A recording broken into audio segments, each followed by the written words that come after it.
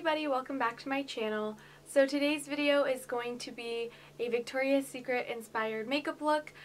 You guys all know that I work at Victoria's Secret and I love what I do, and I love being able to be inspired by all the different collections that we have and all the beautiful models in our store, on our marketing and everything. So I just wanted to recreate this year's fashion show makeup look, and I wanted to mention that I am wearing one of the pieces from the fashion show. This is the piece that Alessandra Ambrosio wore in the fashion show, and if you haven't already, don't forget to hit subscribe down below. I do like posting videos at least once a week, and if you like this video, then please give it a thumbs up. That would be awesome, and I will talk to you guys all when the video is over.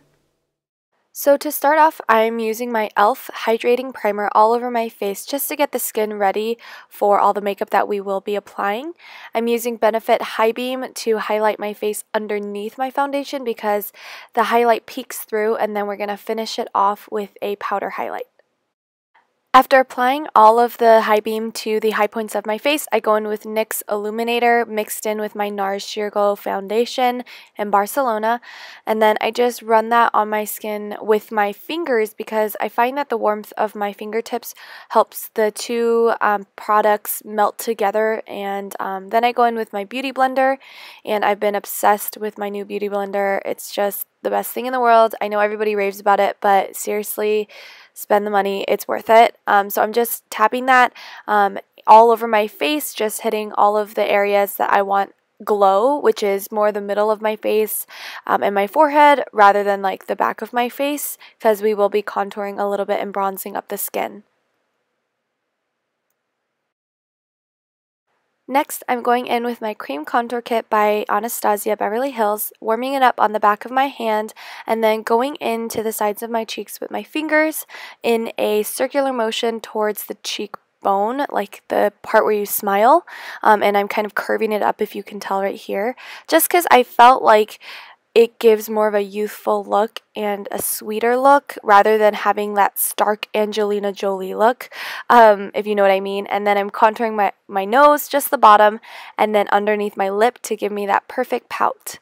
Then I'm going in with my beauty blender just to blend out that line because you don't want any like darkness or any harsh lines. This is a really youthful and fresh-faced look, so just make sure you're blending it out. If you are using a brush, then I'd make sure that you just don't let the brush dry out your skin.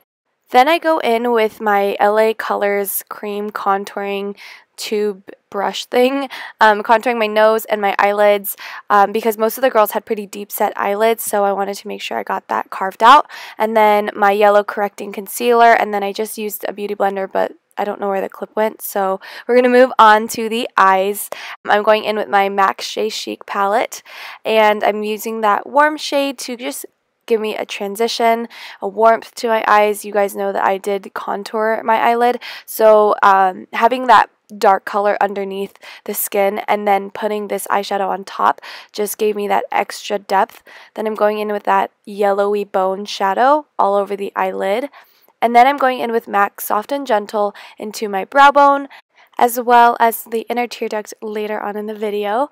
And then I'm running it down the bridge of my nose, and then I'm using e.l.f.'s Duo Bronzing and Blush palette, and I'm using that blush because it had a lot of gold reflex in it, so it gave me that extra warmth and that highlighted look.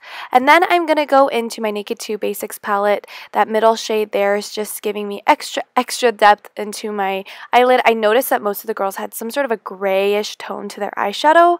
It wasn't really like brown and had that yellow base, it was more blue. So I used that kind of grayish tone. And then I ran this color underneath my lower lash line because most of the girls didn't use a pencil liner or anything like that. It was just more eyeshadow.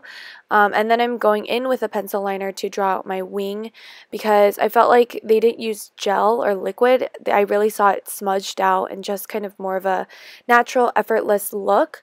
Then I'm going into my brows. It's easy to get carried away with lashes, which they did not do. But I'm going to go in with my brows, and I decided to try to stick them straight up or comb them out at least, like that picture. And then I'm going to go in with mascara, and then this is what the photo looks like afterward for my eye makeup.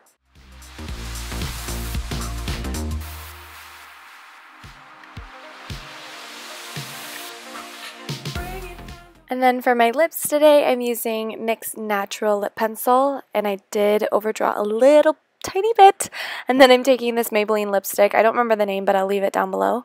And then I am going in with Peekaboo by Victoria's Secret. It's my favorite nude lip gloss. It's got glitter bits in it, so it definitely reflects all the light. And now here's all the posing that I did for this makeup look, but I hope you guys enjoyed it.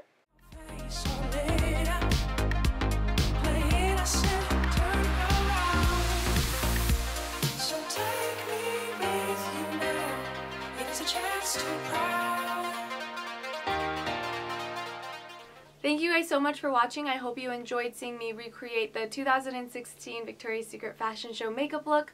I will leave all the products that I used down below, as well as the websites where I got the pictures in my cutaways and everything, just so you have reference if you want to recreate this makeup look as well.